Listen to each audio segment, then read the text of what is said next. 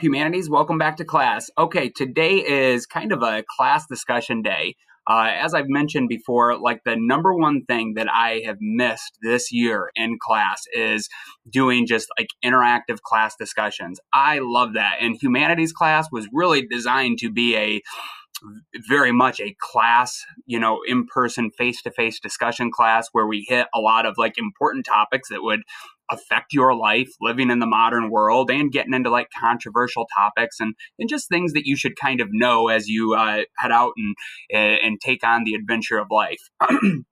I found that challenging to incorporate class discussions in a time where most of you are doing remote learning. But I'm trying to do the best I can. And one of my ideas was, and I maybe should have implemented this a little earlier in the year, but a few weeks back, I did a post that was titled Ask Me Anything. And really my scope of what humanities is, which a traditional humanities class usually focuses on art history, which we haven't covered any art history in this class. But I like that title because it, like I said, it's a class that's designed to be all about just like being a human in the modern world, and life advice and issues that are facing society and cultural issues. So on that Ask Me Anything post, you really could ask me basically anything. Quite a few of you participated in it. I had also offered this out to my U.S. history class. I didn't get as much, interaction or as many good questions from the freshmen. So maybe, that's a compliment to you guys that most of you are upperclassmen, sophomores to seniors. And I got some really, really good questions on that post. So I'm going to try to get to everybody's question. But I had so many for this hour that if I went through and answered every single question on one video, the way I babble, and I'm kind of long-winded, it would have probably been an hour and a half or 2 hour long video or something. And I figured hardly anybody's going to watch that. Also, like I wanted to, kind of highlight some of the good questions that were asked. So when I do these videos, you can expect me to hit about 3 to 5 responses per video to keep it kind of manageable in time. And on the next post where I plan to maybe tomorrow or at some point in the near future, I'll do another video just like this where I get to more students' questions. I will give everybody whose question is getting answered, and I'll try to get to all of you. I'll do a best effort there. I'll give you a shout out on the video. I'll announce who asked the question. Then I'll give my response to it. Also, as I said on that original post, if I use your question, which I'll try to hit all of you, I will give extra credit. Now, if it was a basic superficial question that takes me about 20 or 30 seconds to answer, you'll get something. I'll give you some extra credit points right at the end of the quarter when I'm finalizing grades. But it'll be, a little bit, maybe a couple percent bump. For those people that ask a real in-depth question on, some maybe controversial topic or something that I find very intriguing, those people I'll probably give a bigger bump to. So based on, the kind of question you asked and what kind of response and discussion it leads to, that'll kind of determine how much extra credit you get. Now, a lot of you are in a position where you could definitely benefit from some extra credit. So if you're watching this video and you're like, man, I should have done that, I should have got some easy extra credit points. Well, I'm a pretty generous guy. It's not too late. I'm definitely going to hit the people that made the deadline their first priority. I will get to all of them first. But if you want to try to get some extra credit points too, and get my take on some topic, some question that, you're kind of interested on what Taluki's perspective is, you can still send it to me. I'll continually check that Ask Me Anything post that was up maybe about 2 weeks ago. So you can go add it there, or you can just email it directly to me, and I'll make a best effort to get to your questions too. And if I do, you would get some extra credit as well. For this first video today, I'm going to hit 5 questions, and it's in no real particular order or anything. I really did just kind of pull it up in the first couple that I had looked at. Yeah, that was who I got to. So if you don't get a shout out on this video and I don't hit your question, be patient, hang in there. Like I said, I plan to break this up, and I'll probably have 3 or 4 of these videos coming out. Also, another logical question that you might be wondering, how does this affect my grade? Do I have to watch this video? Is it going to tie into an assignment? That's kind of to be determined at this point. I do plan to I do want everybody to view these, and I won't have a lengthy intro on the next one. I'm kind of explaining it all here on the first one. Everybody should watch them, and I do plan in some way, shape, or form to tie some of these questions into some of our final assignments. Basically what you could expect probably on our last journal entry or two, or some of our last Q&A assignments, and maybe even something else. I might do some other minor assignment of some sort. Will probably tie into some of these Ask Me Anything responses. Okay? So everybody watch them. Be ready to go. And I hope you get something from it. I found a lot of these questions to be pretty darn interesting. Also, one final disclaimer. Some of these are very controversial, kind of touchy questions, which I love because some teachers want to play it safe and they don't want to ever hit any controversial topic because they're worried that they might get in trouble or get pushback. They just want to stick right to the state curriculum and just keep it that way because that's like playing it safe. Well, I didn't get into education to just like play it safe necessarily. I love the discussion part of being a teacher, and I love to actually try to inspire critical thinking and challenge viewpoints. And I want to get you, my ultimate goal as a teacher is to build relationships with you, to try to get you off to a good start in life. And then also to inspire some critical thinking in you. So please remember on these, I am not I'm not Jesus or Muhammad. I don't ever pretend to say that I have all the answers or that you need to think like me.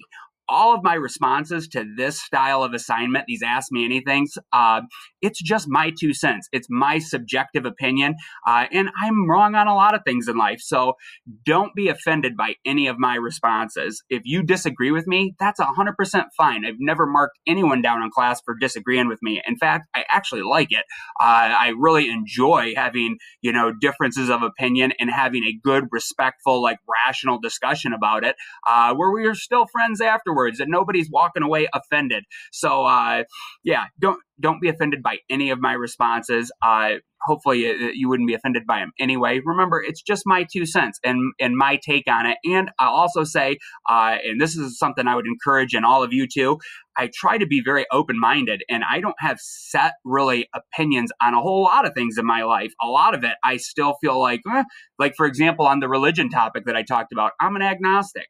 I don't really, at this point in my life, believe that the existence of God can be proven or disproven. But if I see some really strong evidence one way or the other, I'm willing to change my stance on that and become a believer or become an atheist if something new went into the equation. And I think you guys, in general in life, that's a good way to go through, especially when you're younger. Be open-minded, be open to ideas, challenge your own ideas, and hopefully we'll do a little bit of that in this video. So without any further delay, let's get into some of the questions that were asked today. The very first one I pulled, and boy, this one is a controversial topic that has been blowing up a lot over the last year. I see articles all the time on it. And a lot of news stories, and it's just been a pretty inflammatory topic of discussion out there in our culture. And this question comes from Jordan Birch. He said, basically, he asked, to sum it up, Taluki, what's your perspective on the whole gender pronouns issue? Okay, like LGBTQ, and then the trans issue that's playing out in the country right now, culturally, people, if you were biologically born one gender, but then you identify as a different gender, or if you fall into a category of being non-binary, where you don't identify as either gender, essentially that's what I think he's getting at there. And then, the whole pronouns issue is if you were biologically born a guy, but you identify as a girl, should you be referred to as he, him, or should you kind of respect their wishes and refer to them as, her or she? Okay. So my take on that is I think kind of maybe a little bit complicated and nuanced. I don't necessarily fall into the conservative camp or liberal camp or Republican or Democrat camp. I think totally either way. First of all, I'll say this. I don't really identify as a Republican or a Democrat. I find a lot of flaws in both parties. If anything, the political party out there that I would probably most be in alignment with is the Libertarian Party, which, if you don't know anything about them, libertarians are all about like personal freedom and individual liberty, and they typically want less government regulation, less government interference in your life. So first of all, I would say, because that's kind of how I'm wired in my perspective, I don't think that there should be a ton of like legislation, especially like legislation from the federal government mandating anything. For example, in Canada, and I'm not sure if this law ever got passed through or what actually came of it, but it was really controversial a couple years ago.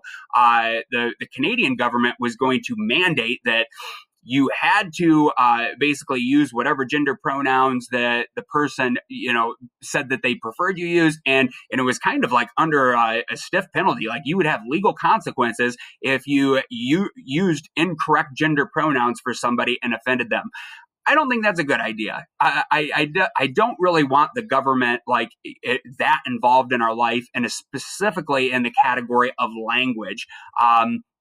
There are some cases where maybe the government does need to intervene on certain language issues, or as it pertains to like federal jobs or things like that. But in general, I view this as way more of a cultural issue that should be hashed out, and hopefully there's more open and honest discussions about it in the public square, rather than like a legislative issue that I want hashed out in Congress. So hopefully that kind of makes sense to you. Now, on a personal level, libertarians also are all about individual freedom. And basically, like, you do whatever you want is kind of a libertarian philosophy, as long as, and I don't really care what you do with your life and your freedom, as long as it doesn't infringe upon my life and my freedoms. All right. So that's a concept that, I pretty strongly believe in. You do you. You do what you want to do. If you identify as a different gender, or you want to be non-binary, I don't care. It doesn't affect me or my life at all. So I kind of respect your wishes on that, and I'm totally fine with it. I don't want to ever push my morals or anything on anybody else. And a lot of people might disagree with me on that, but that's kind of how I feel. So on a personal level, and I have had, actually, over the years, probably getting up there, quite a few different students that would identify as transgender. I don't think, to my knowledge, I've never had a non-binary student that would identify as neither gender. But in the case of like transgender students, I've always tried to respect their wishes. To my knowledge, I can't remember ever slipping up and using an improper pronoun for them. And I just view that as a respect type thing. I think everybody should be welcome into public schools. And you should treat people, even though I'm not a religious person, I very much believe in the golden rule, it's called, which you can find this in a lot of different religions. Jesus actually spoke about it in the Bible, where it's like, do unto others as you'd have them do unto you. Basically, it kind of ties into karma too. You reap what you sow. If you treat other people nice and respectfully, hopefully they'll treat you nice. And even if they don't treat you nice back, it's still the right thing to do, to be a kind person and to be respectful of others. So me, on a personal level, if you identify as a different gender, I'm happy to use whatever pronouns you want, and try to respect your wishes. If I ever slip up on it, it's unintentional. I'm not doing it to personally offend. Now, I could see out there other situations where a teacher just refuses to do it, and they purposely use the gender that you biologically were rather than the one you prefer, and they might do it in a grading way or something like that. I wouldn't have a whole lot of respect for teachers that do that. I think you're just kind of needlessly provoking and kind of maybe being a jerk and kind of mean and pushing your views on somebody else. But at the same time, I would say I don't think it should be like a law that you have to do that and you'd have some penalty or lose your job if you slipped up or even intentionally kind of use the other pronouns. So I view it more as a cultural thing, a respect thing, and I try to abide by and call students whatever they want to be called within reason, even with students that have like a nickname or something. Like, I remember I had a dude that was on the wrestling team, and he was in class years ago, and his name was Chester, but he went by Cheeto, which kind of an unconventional nickname. A lot of the other teachers in school would not call him Cheeto. I didn't care. I was like, hey, what's up, Cheeto? He was a good dude. So, that's kind of my take on that. I try to call people what they want to be called. Now, next issue here that kind of piggybacks on that, the non-binary issue is a little bit more hazy in my mind, and it's harder for me to wrap my head around because, you know, a lot of things in language you do refer at, or you, as you're speaking, you will use, I'm referring to him, his grade, or how she did in a sport, or things like that. And he, him, and then she and her are singular. You know, when you're using those terms, you're referring to one person, okay? Well, in the case of somebody that identifies as non-binary, and I'll be honest, I don't have a whole lot of experience in this because personally in my life, I don't know anybody that I'm aware of that identifies as non-binary. And to my knowledge, no student has ever come forward to me and said that they are non-binary. So it's not something I have a whole lot of experience with, but in the case, from my understanding of it, for people that identify as non-binary, they want to be referred to as they and them rather than a he or a she. That boggles my mind because, and here's the reason, it's more of a grammatical thing. If you refer to somebody as they or them, that is plural. It makes you think you're referring to multiple people, where he and she are singular. And I've read articles where it was like somebody from Hollywood. And then I looked at a Wikipedia bio the other day, and it was somebody that was identified as non-binary. And throughout the whole article where they're talking about this one singular person, they keep referring to him as they or them.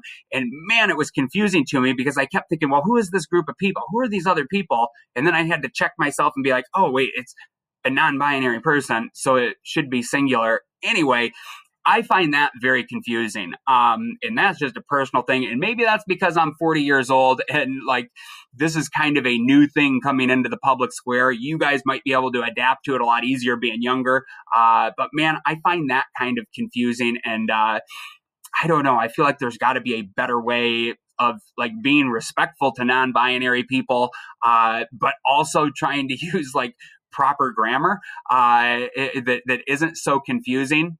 So that's my 2 cents on it. Hopefully that doesn't offend anybody, but that's just kind of my thoughts and my take on that whole issue. But at the end of the day, I do think it's a cultural issue, and I think we should have more open, honest, and respectful discussions on it.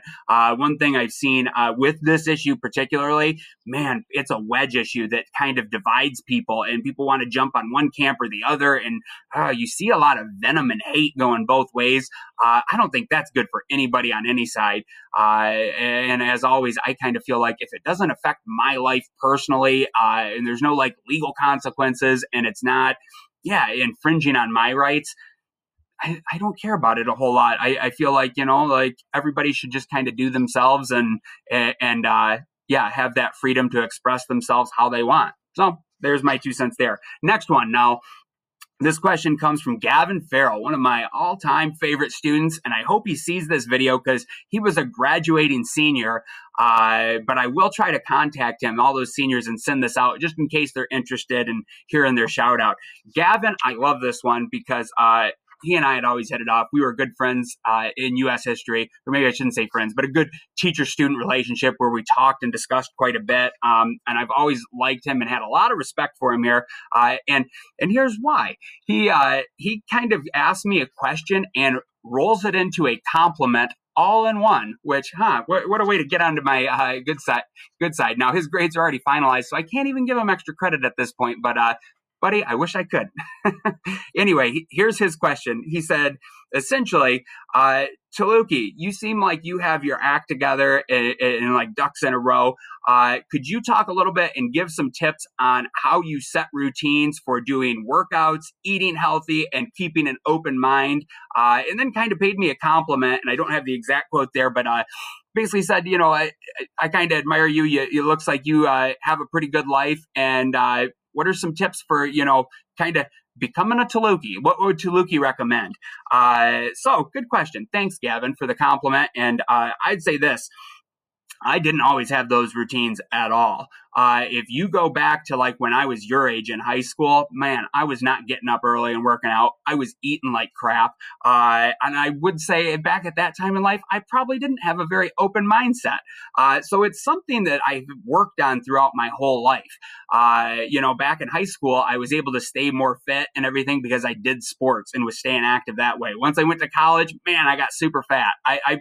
I put on more than the freshman 15. I gained a lot of weight in college because I wasn't doing sports and physical activity had fallen off and I wasn't exercising regularly. Fast forward on into my 30s. I'm not a person that really struggles with anxiety or depression or hadn't throughout most of my life, but it hit me like a wave when I was about 34, 35 years old, where I got really depressed for no apparent reason.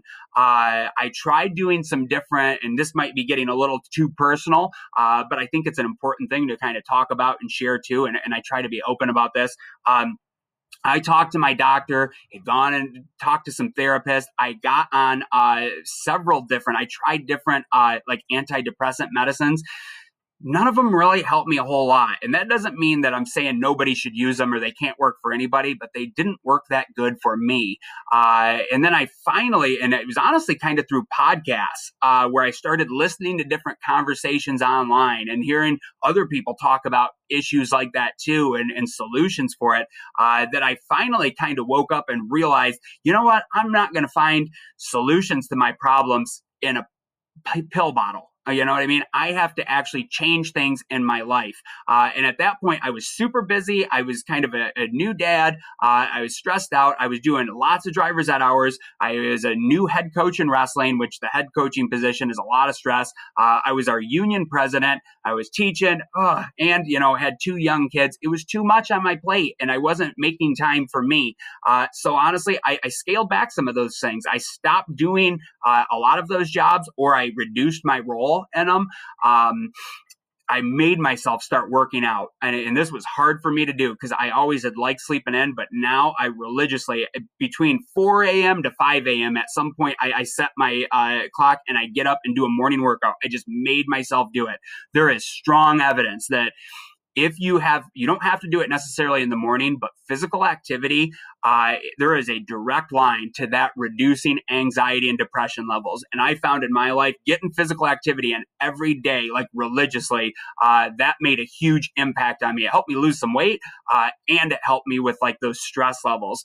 As far as eating healthy, well, I already said in the 7 deadly sins lesson, man, I struggle with gluttony. So I eat healthy food every day, but unfortunately, I also eat a lot of junk. That's an area I still need to improve on there, Gavin. Anyway, just cut the sugars and the crap out as best you can, but that's something that I need to work on more in the future. And then as far as an open mindset, I wasn't always necessarily open-minded. I think I was pretty rigid in my ideals and stuff back when I was in high school and college, and I kind of swung from one extreme to the other. I grew up very religious. I was more conservative. When I went to college, I became an atheist, and I was way more of a liberal mindset. And then I'd like to think in my own mind that as I got a little bit older and wiser, and especially over the last maybe 5 to 10 years, I've kind of mellowed and come to the center, and I've realized, man, I don't have all the answers. I'm just one curious dude that's a history teacher that's trying to figure out the world, and I don't have all the answers to everything, and that's okay. And I just try to go through life with that mindset that I expose myself to different ideas. I listen to I'm a big podcast guy, obviously. I tied that into a lot of lessons, but I listen to people that are conservatives, that are liberals. I listen to atheists and religious people, and I try to hear different opposing viewpoints and then just make sense of it my best. And there's really hardly any ideas in my life that I'm like just totally committed to at this point. Most things I'm kind of open to discussion on. And I think that's a good way to go through life, to be open-minded and not real rigid in your mindset. And I also think that's something that takes a little bit of work. And as your brains are still developing, mindfully try to work on keeping an open mind and exposing yourself to other ideas, challenging your own ideas. That doesn't mean getting rid of them, but like confront them and look at other arguments against them. And if your ideas are right, Well, when you question them, they should hold up to that. And then you have more reason for believing them. If they don't hold up to the questioning, well, then maybe you need to reevaluate and change those ideas. So thanks for the compliment, Gavin. That was a pretty good question. Hopefully, some of you take something away from that and maybe can do something with it. Next couple. These ones will be a little bit shorter and briefer to answer. So Riley Garrison, he asked me what was my least favorite subject to cover. Honestly, for humanities class, remember this class is an elective that I created, and my bar for anything I cover is I want to cover things that are interesting to me and kind of relevant to the world today. I don't know that I have a subject that is my least interesting or like least favorite subject for humanities class, because pretty much anything I picked in this class, I picked it because it interested me. Now, if you were to talk about my U.S. history class that most of you have had, that one, I have a more set state curriculum, a time period that I have to cover. And I would say probably where I'm at in the beginning of the year, for any of you that had my class, I fast forward through the late 1800s, post-Civil War on up into kind of Industrial Revolution, Teddy Roosevelt era in the early 1900s. I skip through that pretty quick. I find the late 1800s just kind of a drier time in U.S. history. But then I feel like once you get into the 1900s, Teddy Roosevelt is an interesting character. The world wars are awesome. The civil rights movement, I love all that stuff. For humanities class, it was kind of raw this year. I don't think I don't think I did everything perfect. I'm definitely going to revise the class and improve it. So thanks for being my guinea pigs this year. And my apologies for stuff that maybe went off the rails and didn't go perfectly. Just know I'm still refining the class, but I think pretty much all of the subjects that I covered in humanities really kind of interest me. So I don't know that I have a good answer for humanities class on least favorite subject. Ariana said, what's your favorite thing to teach? So kind of the inverted question there. I thought it made sense to throw that in. You know what?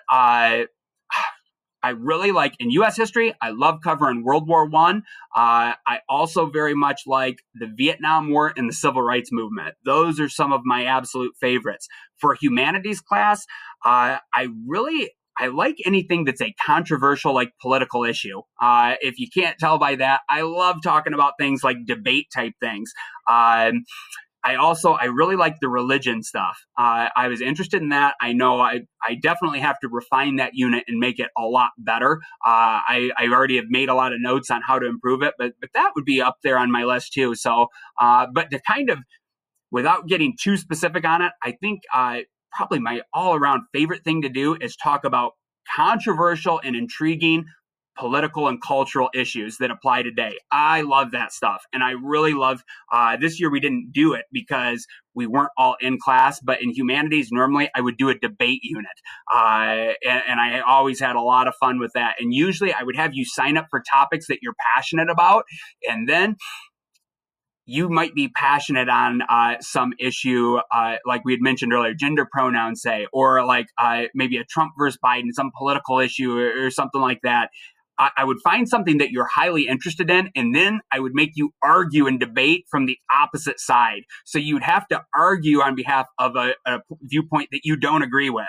I like doing it that way because I think in order to be a really good debater and arguer, it's so important that you understand what the other side is thinking. You have to put yourself in their shoes, figure out what are they saying, know their arguments.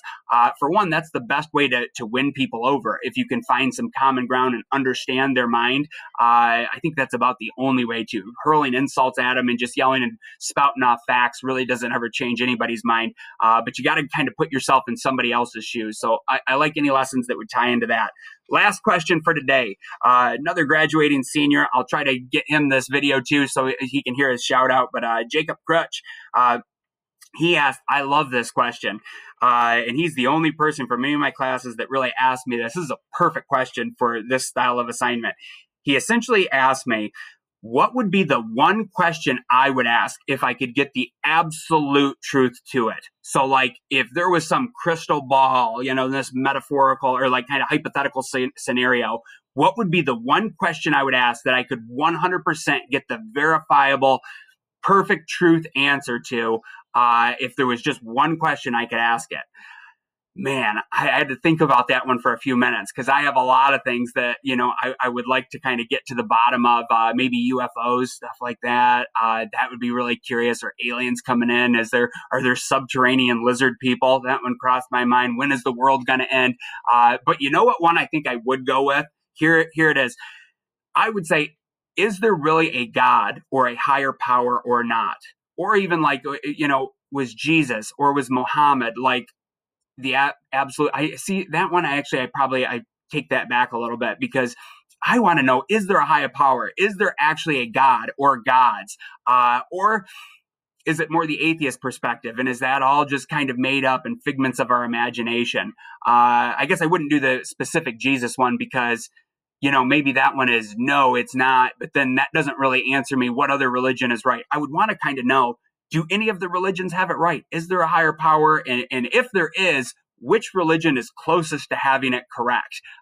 Boy, that would be an interesting one to me. And as I said, I'm an agnostic. I'm pretty open-minded on that. I still want to learn about religion, but I still kind of feel like that's something that we'll never be able to like scientifically prove. It's a matter of faith, and you can't absolutely prove the existence of God or disprove it. You can look at evidence, but that would be one. Man, that would be my number one question. So, good one, Kretch. All right. That's all I got for you for this one. Might tie it into a journal or some Q&A responses. I hope you liked it, found it a little bit interesting. If you have any comments or feedback or want clarification from me, or if you want to challenge any of my viewpoints, I love it when people do that. Shoot me an email. Give me some feedback. Do it in a respectful way, but I love talking about that stuff, especially if people like disagree with me and want to challenge any of my views. I encourage that and welcome it.